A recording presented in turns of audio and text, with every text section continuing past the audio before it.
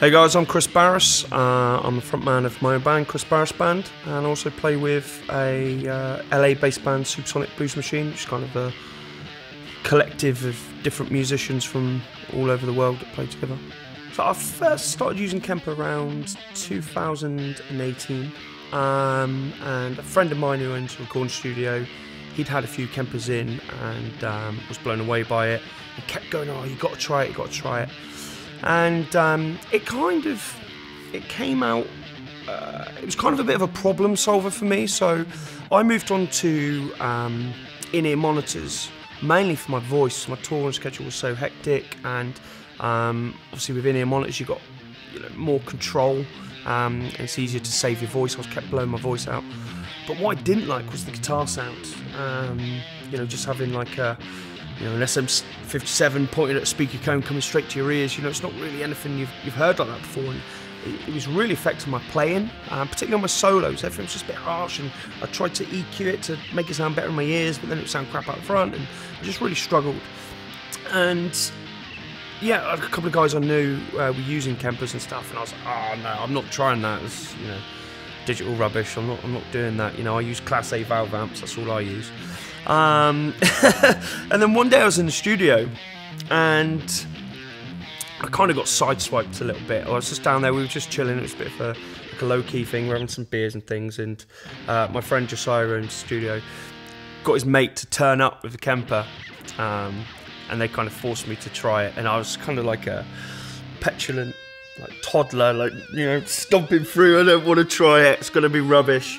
Anyway, so I just kind of sat there and just let them just set it up, and they played a couple of chords through it, and they just put it through one of my 4x12 cabs. I had like a Marshall 4x12 there, and vintage 30s in it, and I was just having my beer, and I was kind of like just humouring them. I wasn't really paying attention, and they started playing some things, and I was like, that sounds really good, that's weird, and it kind of pricked me up a little bit, and I thought, okay, I need to try this. I was like, there's no way that can feel like a real amp.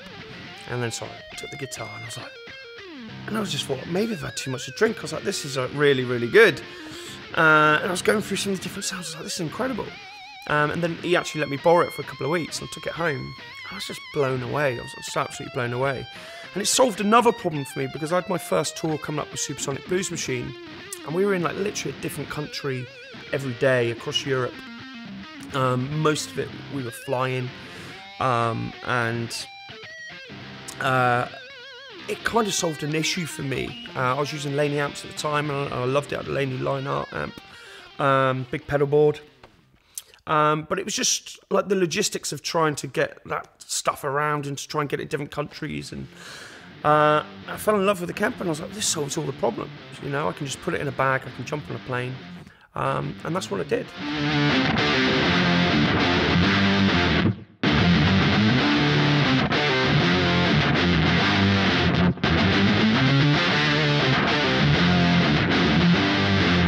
And I used it for that tour, and at that time, actually, on the tour, I was using IEMs, but we didn't have our own monitor engineer, and it was kind of going wrong, so I ended up actually just doing it on normal monitors again for that tour. And I had my Kemper, it was the powered one, like the toaster one as they call it, just going through a Marshall cab. So I had it operating just like a normal amp head. And it was phenomenal. It just sounded absolutely amazing. I'm on stage with Billy Gibbons and lots of great players like that, Bernie Marsden, and it just sounded amazing. Even like when I first sound checked together, there's 3 guitarists. We've got a rhythm guitarist Serge Simic from Serbia. He uses DV Mark amps. Billy uses Marshall JCM 800, and I was using the Kemper, and so we wanted to get all our tones matched up, and Billy was like, right, we're all going to play together, we're going to get our tones dialed in, and he tweaked a load on the DV Mark. Obviously Billy's got his sound, he sounds how he sounds, he plugs in, no matter where we are, what country, he plugs his SG into this Marshall, and it just sounds like Sharp Dressed Man straight away. And he came to the Kemper, and I thought, oh, he's going to absolutely hate this. This is Billy Gibbons, he's like collector of rare amps, rare guitar, and I thought he's going to rinse me here. And I was like, have you seen one of these before? He's like, yeah, I've played for him before in the studio. I was like, all right, okay. And I was like, well, what do you think? He's like, you know, he's like, oh, maybe it's a bit more top end. So I was like, yeah, cool. He's like, perfect. And that was it. Like, done. You know, and that was, I was a little bit nervous, you know. This is my first time playing with Billy. Also, I've toured with him a few times now, I know him well. But at that first like meeting, you know, it's Billy Gibbons, a rock legend, you know. I used to play his songs in pub cover bands, you know what I mean? And he approved of it.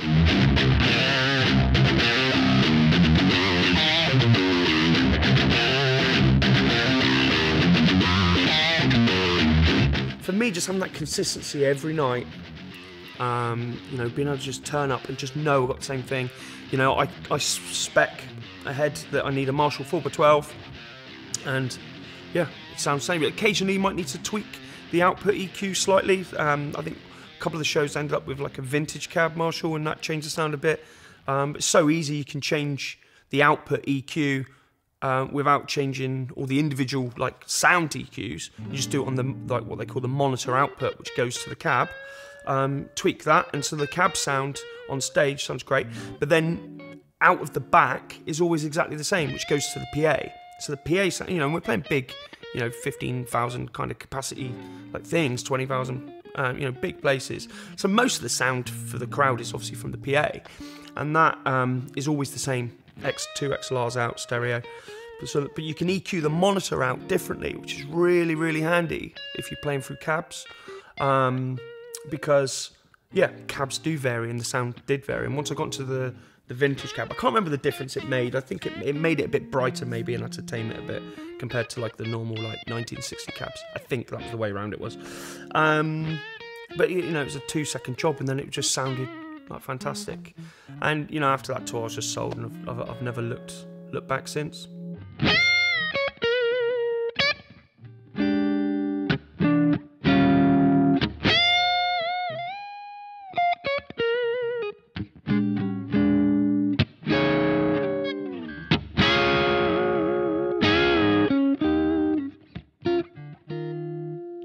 So when I started off using the Kemper, I was using a lot of the Michael Britt profiles. I was turned on to them by a friend on the one that I borrowed and used, and they sounded really good. And I ended up buying a few different ones. I bought like a Dumble pack. I bought like the 69 Marshall packs, some Fender stuff. I ended up buying most of his collection, really. They're so reasonable to purchase and so easy to load on and just sound great. And Michael Britt's phenomenal session player out in Nashville, and he's just got like the best amps. They profile it in a top-class studio, you know, perfect circumstances, great mics, and they just sound fantastic. And that's what I used for a good number of years.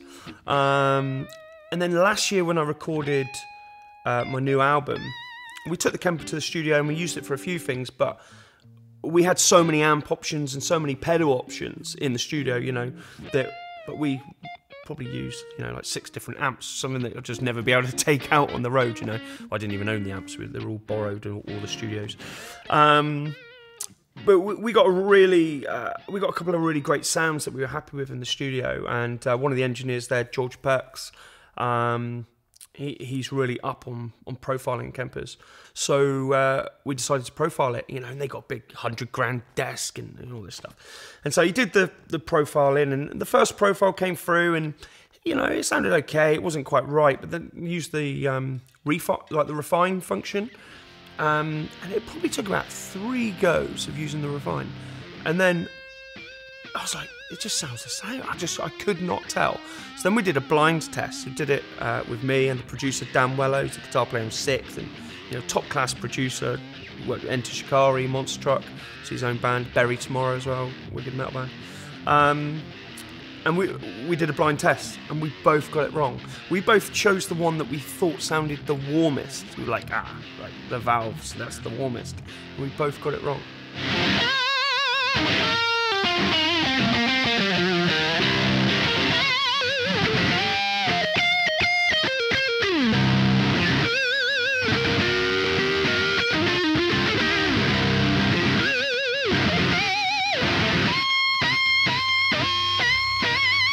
You know, live I only probably use, you know, 5%, 10% of the Kemper's capabilities, but just because as a front man, a singer, and, you know, performing, I'm talking in between songs and stuff like that, and you know, I just kind of want to make my life as easy as possible, so I can just enjoy playing and concentrate on that, and I just want it easy.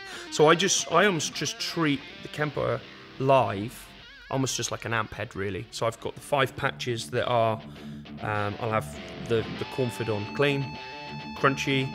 I've got one with the fuzz pedal added, which is using some of the new Kemper fuzzes, which are awesome.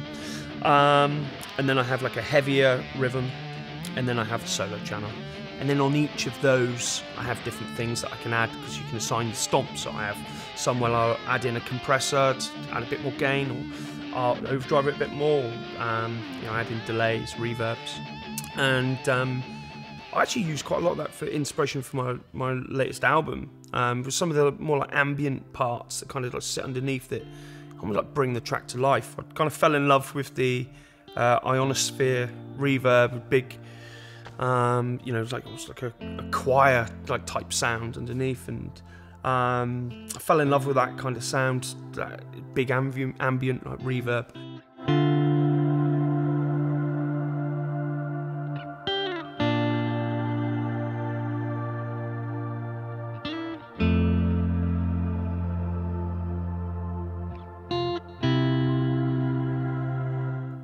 I just think just don't come at it with any like preconceived notions like I did originally. You know, I can talk from experience. I was like, oh, I don't want to spend any time on that. I want an amp that's got 8 knobs on the front and I know exactly what they all do. Well, actually, like, the Kemper's the same. It's got all that stuff there. You can just go really, really in depth if you want to. I think, you know, a lot of people, or at least some people I've spoken to, kind of a bit scared of, oh god, there's so many things. But you know, in reality, you only need to spend a couple of hours with it to understand how the menus work and how everything works. I mean, with the Profiler stage, there's a new app now where it's all visually there in front of you, and it's so easy to use. The possibilities with it are endless, and I think if you try to judge it too quickly, then maybe you know, you'll come to the wrong conclusion.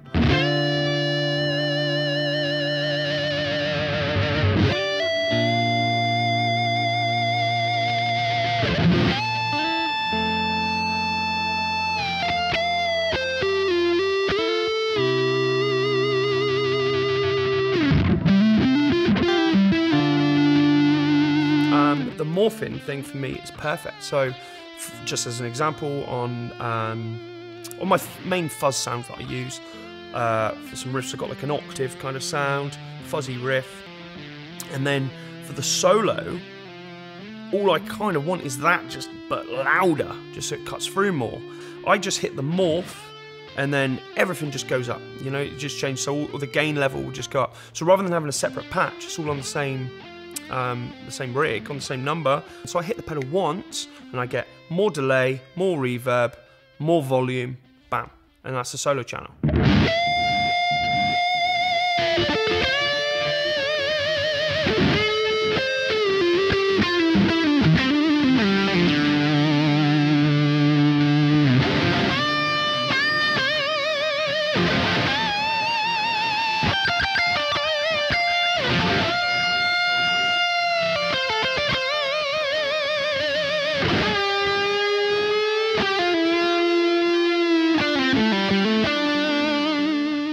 I've kind of gone through everything, every way of doing it. You know, I went for a whole stage where, with other bands, where I usually just plug Fender Strat straight into an amp, direct, no pedals, no effects, and I do everything on the volume knob. I did that for a few years, and then you know, I'd look at finding like an amp that's got a couple of different channels, and maybe with like a boost on each channel, so that I've got that variation there.